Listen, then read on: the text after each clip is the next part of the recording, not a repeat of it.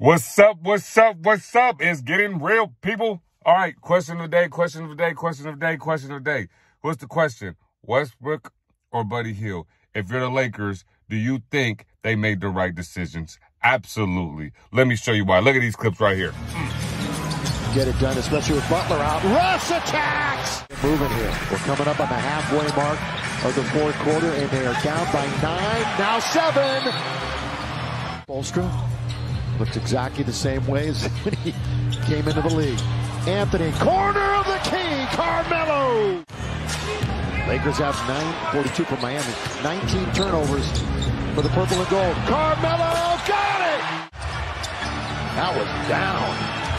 Somehow stayed out. Malik for 3. Yes!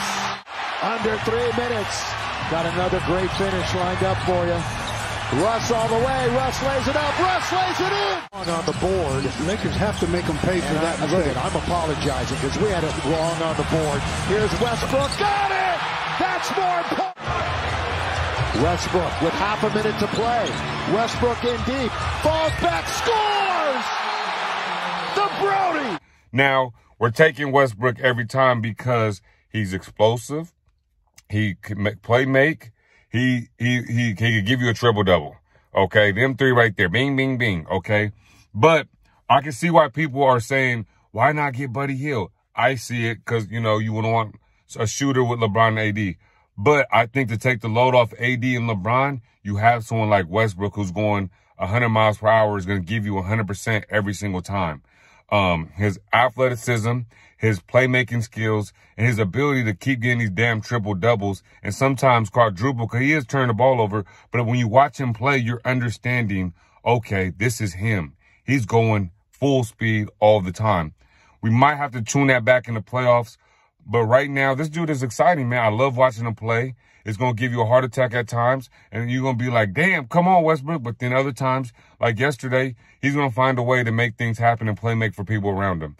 So I'm going with Westbrook over Buddy Hield. Buddy Hield is still a great player. Shoot, if we could somehow get Buddy Hield, I wouldn't be mad at that. I feel like we could throw out THT. I wouldn't let Dwight go, but if we had to, Dwight.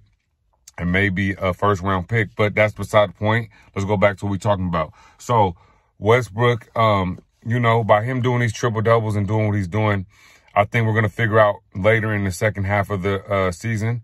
Right now, it's kind of a struggle. I think we're probably, between 5th and 8th seed right now after that win because everybody was really close.